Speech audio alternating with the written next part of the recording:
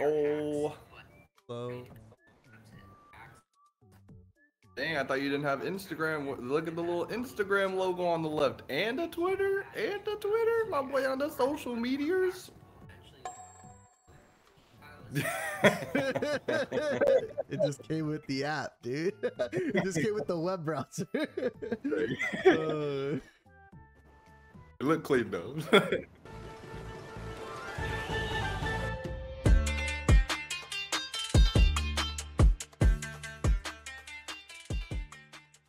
Yo, what's up everybody? Welcome back to another One Piece card game.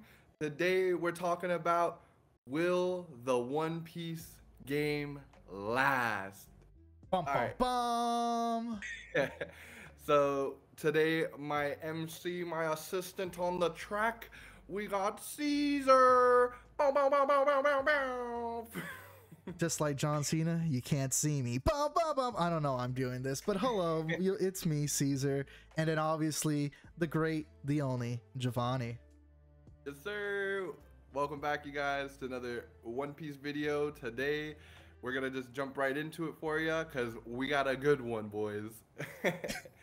All right, so Caesar, you want to start us up, or should I? Yeah, I don't mind. So I think with any card game coming out, I think an important question to ask is, will the card game last? And to look at that, I have like a set of criteria, if you will. I put it through the computer and like let a super AI analyze all of this. And for today, we run the algorithms for you guys. We exactly. We put the work in. We put the hours in for y'all, for you. So right now there's a few factors I want to look into. I would say the first one is, as you know, the card game's already out in Japan. So I would like to look at that specifically for right now. How's the card game doing in Japan? And I'm not a money expert when it comes to card games. That's our residential Giovanni right here. So I'll let him take over that one. Yeah, I love looking at the profit ratios and the profit margins for these card games, because you know we're all here. We love playing the game for fun, but at the end of the day, we want to have some sort of an investment in what we're spending our money in, right? So how will we do that right now? We're gonna look at Japan. It's a worldwide card game, but Japan's getting it early, so now we get the advantage here to see how well it's doing in Japan. And then you can read into that and see how it'll do, you know, here in America. So I think the best thing we should talk about right now is definitely the cards first. And maybe, what do you think, Caesar? The boxes first or the cards? I think let's go with cards. Let's go with cards, because there's an interesting fact about the cards that you told me and I find interesting. Okay. So if you guys aren't up to date on what's going on in Japan, it's actually insane. So if you've ever played any other card game or anything, you'll know that usually when the market gets saturated, right? Like say like 2 weeks, that's my favorite number. 2 weeks, 3 weeks after the initial release, not pre-release, right? Initial release, that's when the cards are the cheapest, right? But in this case, it's done the complete opposite. I've played Pokemon, I've played Dragon Ball, and I've never seen this. The cards are going up in price. I swear to God, they had a second wave release, and now that means there's more of these cards in the market, right? But instead of going down, the prices are going up. We have Boa Hancock going for over $500 for the altar.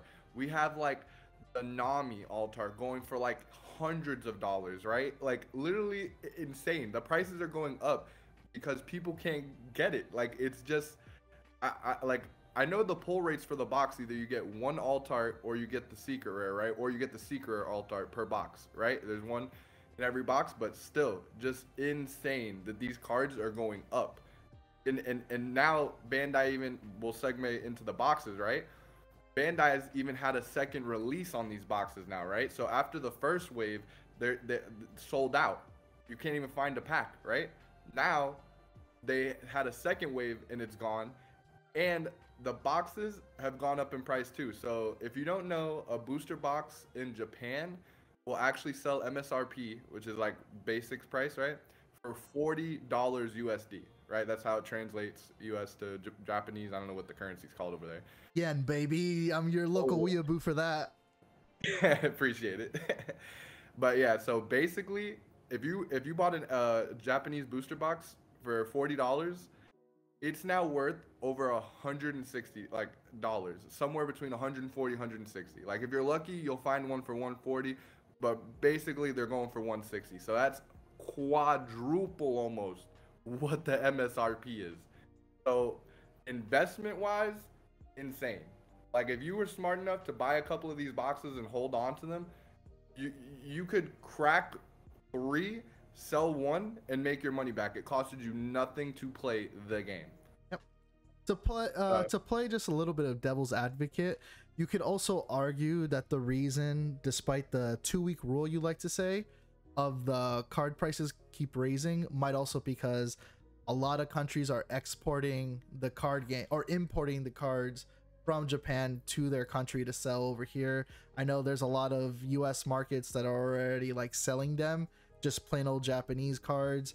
But I still understand the sentiment because like despite that, I think the cards are raising way higher. Even when the card game is supposed to release this month, right? Yeah, September 30th, the starter decks are coming out, but Romance Dawn, the actual set, will be dropping on December 2nd. Gotcha. So we got a little bit of time before the main set, but still astronomical. The price margins for these, insane. Yep. And speaking of Japan, I think it's important to note that One Piece, and not just in Japan, in the world as a whole, is probably one of the biggest IPs when you look into One Piece. Like, I'm pretty sure it's the #1 most selling comic / manga in the world. Its name power alone is stronger than Dragon Ball, but I can understand how people would argue Dragon Ball is more mainstream. But I think in like when you compare the names, the IP, and in terms of value, One Piece does have one of the biggest footings in Japan and as a global market as a total. Yeah. I think it's good to give credit where credit's due. I mean, Oda did say his inspiration was from Dragon Ball, which is awesome. But just being real, like One Piece literally is in the Guinness World Record book for most manga sales. Like that's just like how's that saying go? Like the student surpasses the master, bro. Like I love Dragon Ball. I'll love Dragon Ball till I die, but like actually just insane, bro. One Piece is better. Cough cough. I didn't say anything. But yeah, so looking in not only in sales but in name star power, I guess it's what people say alone, I think that is gonna definitely help the case for One Piece. Like there is a small possibility that once it goes overseas, I'm not saying it will flop, but it is a possibility that we won't see the crazy sale numbers that Japan is having as of right now, because obviously it's Japan. They love One Piece. It's a matter of fact. They love One Piece. Exactly. And honestly, all of this is our speculation. We don't want you to go like super hype and be like, yeah, oh, we got to go out here and buy it. And please don't be a scalper. Please don't. It's your MFer's fault. I couldn't get my RTX 3070, asshole. I waited for 2 years. Hey, listen, bro. If I gotta spend like $800 to play my law deck, bro, I'm gonna be mad. Let's all have a healthy community out here, all right? No scalping. Like, let's just we'll make our investments, but we don't have to be like, you know, like we ain't gotta be like sideways about it, bro. Let's all have a good time. Don't be the Judas to my Jesus. Okay. So with next up, I think we should talk about who is making the card game, and as most of you know, it's Bandai. So I think it's important to look at, does Bandai have a history of card games? And it does. I'll let Gio talk about Digimon because I know nothing about Digimon. All right, so Digimon is actually Bandai's second ever card game, I'm pretty sure. But Digimon has actually exploded also. If you know anything about card games or are on TCG Player, you'll know that Digimon in like the shortest amount of time has exploded. Like it's actually even on TCG Player's top 5 list now for like most sold on there because it's doing like a lot. So, and Bandai really like, you know, they worked out all the kinks through the first game, and then Digimon came out, and now that's the great thing. Like One Piece is now Bandai's third card game, so that realistically, all these previous kinks of first-time card game making are gone. Literally, we're gonna get the creme de la creme, baby. You know what I'm saying? Definitely talking about its second, now its third. Let's go to its first, which is the Dragon Ball Super card game. Now, I don't know if it's the first ever card game Bandai's made, but at least let's say in this modern era, right? It's their first card game. Their first modern era card game in case they made a previous one. Dragon Ball Super is exactly what Gio said. It definitely had its kinks. Look at the first set. It was so slow to like get a game. It was so slow. Imagine this for any Dragon Ball Super players. Beerus had a stipulation: you won the game if you reach 16 energy. Granted, it was an energy ramping deck, but that's how slow the game was, right? Yeah. Like it had its kinks, but like I said, it was one of its first modern games that it made, you know. And now, like Dragon Ball is going strong. It's about to start its new format with Zenkai. It's bigger, stronger than ever. You know what I'm saying? So they've already made it through. What would you say, like 20 sets of Dragon Ball? Yeah. So that just proves they know how to make a healthy game that can last. Like it's been going. We're coming up on the 5th anniversary now for Dragon Ball. And I think Dragon Ball has helped Bandai in a regard of trying to make a balanced game. Because, correct me if I'm wrong, Gio, but did Digimon, if you are aware of, because I know you're not a Digimon player either, did it have any like tier 0 decks at any point, if you know? Like honestly, I can't comment because I'm Gotcha. not that deep into Digimon that I'd be able to say. Okay, so for the most part, I've heard Digimon is a healthy game. And I know Dragon Ball Super had many points where it was a very unhealthy game. If anyone remembers, like back in the day of Set 4, Hirudegan. Yeah, Hirudegan for the longest time. Even not like recently, but in the middle of its life, Dark Broly was just like a ruler of all things. Any Wish deck, when Wish was relevant, was also like, not any Wish deck, but like Namekian Wish. Was that the broken one? Yeah, they had a couple moments like you said. BT4 is with the triangle format with Hirudegan, Cell, and SS3. Yep. And then I think the next one it went through with the bad phase. I don't remember where. What's it called? The Super Dragon Balls. You know what I'm saying? Yeah. That was like tier 0.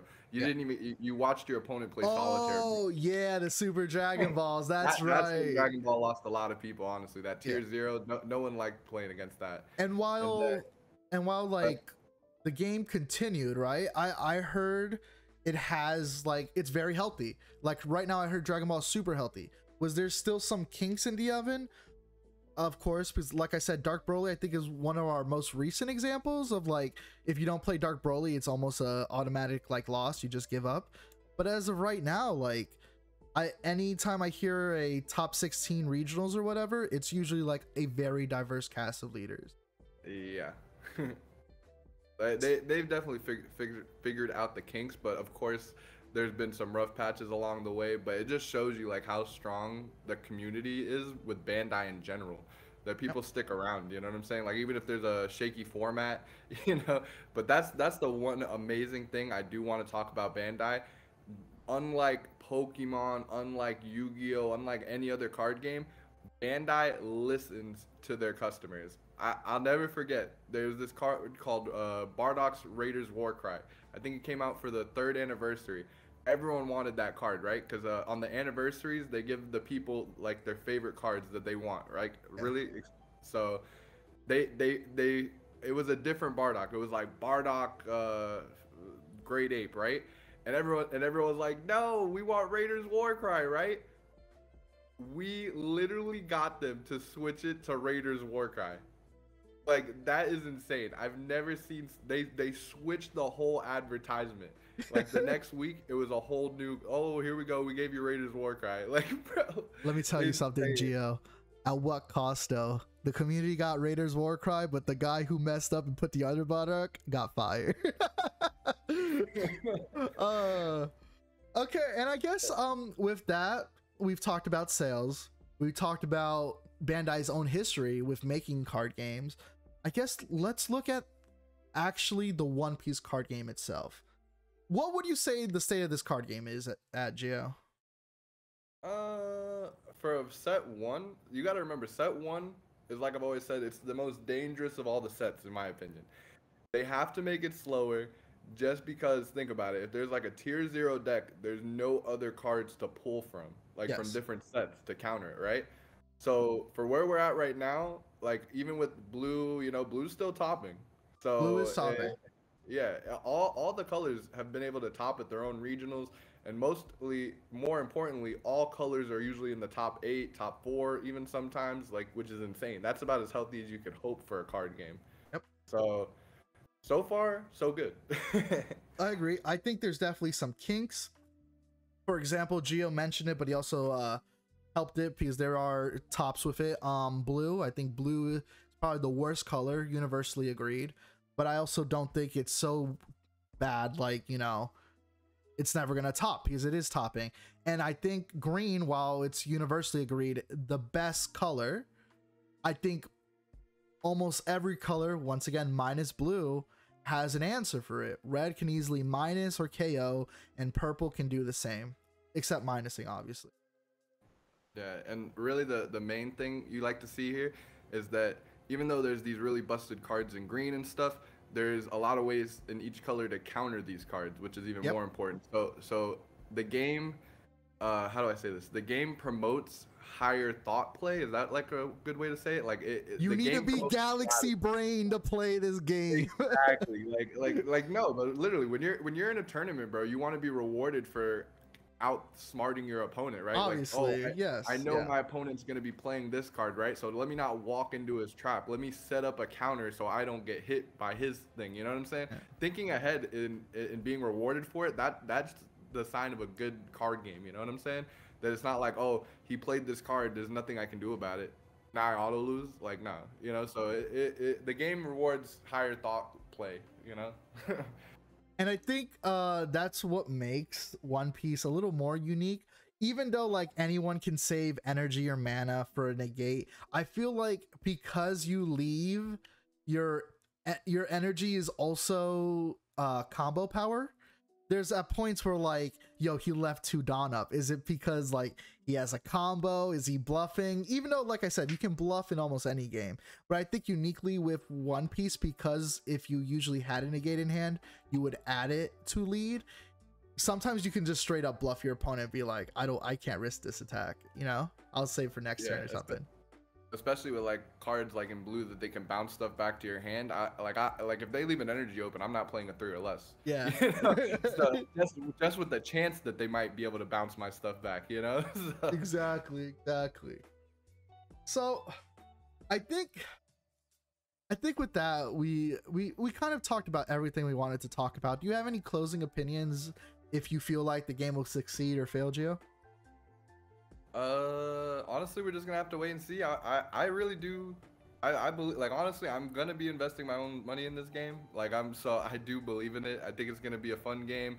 We've play tested now on Untap. You know what I'm saying? We can see it's not like one color is busted that it's gonna ruin the whole game. Like, yeah, exactly. And then honestly, just the sales in Japan make me feel even more confident about my investment. You know what I'm saying? So it feels like something that I could be secure in with my money, that I'm gonna spend it. I'm gonna get to enjoy spending my money, right? And then at the end, when I'm ready to, you know, move on or sell my cards, or, you know, I need to sell it to buy a house or something, right? Like, my cards will retain some value, which is what we're all hoping for in a card game. You know, at the end of the day, we want to have some sort of an investment, you know, in what we're buying.